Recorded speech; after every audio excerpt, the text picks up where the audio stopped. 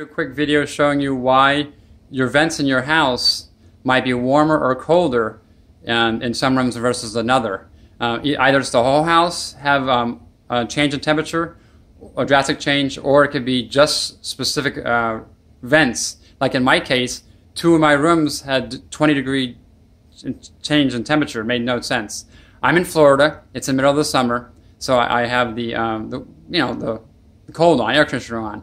About a week and a half ago, 2 of my rooms, the bedroom and the bathroom in the master bedroom, were blowing 20-degree warmer temperature. It made no sense.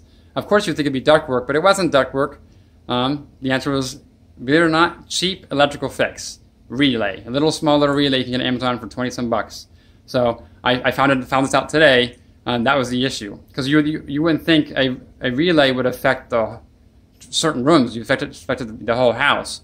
But all it is a relay can cause your heat or your air conditioning, all depends if you're summer or winter, to both turn on the same time, which is what happened to me.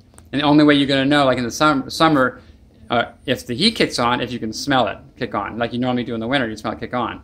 I wasn't home, so I didn't know. But if you smell it, then you know you have a bad relay, and it means it's going to be running both at the same time, like it was for me for about a week and a half.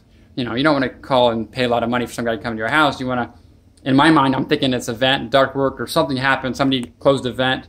Nope. All it was a cheap relay on Amazon, which I come in the mail. Right now, I just disconnected the relay for now. Let me show you what it looks like.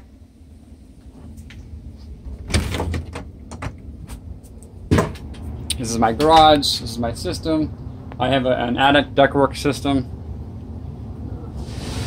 Pull this cover off. See the relay 1, 2.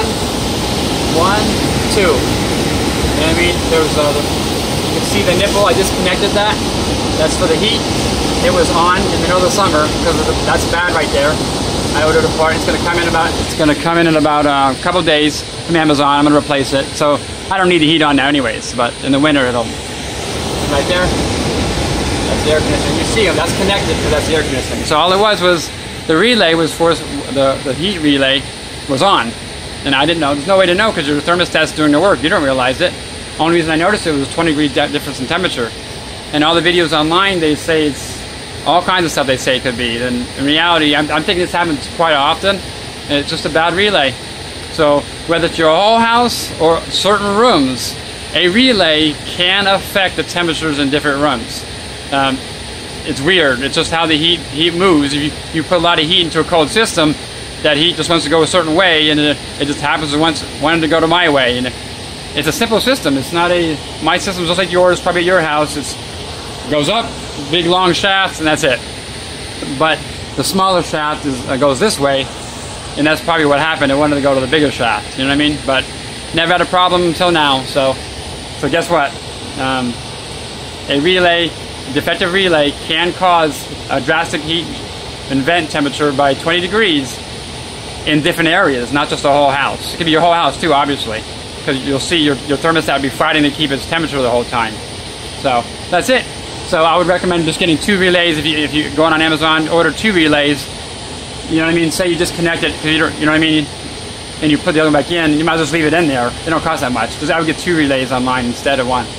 And of course, before you do any work, turn off your power and your main.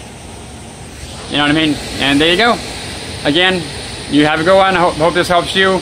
I learned the hard way, and hopefully I help you out by just replacing your relay. Easy fix.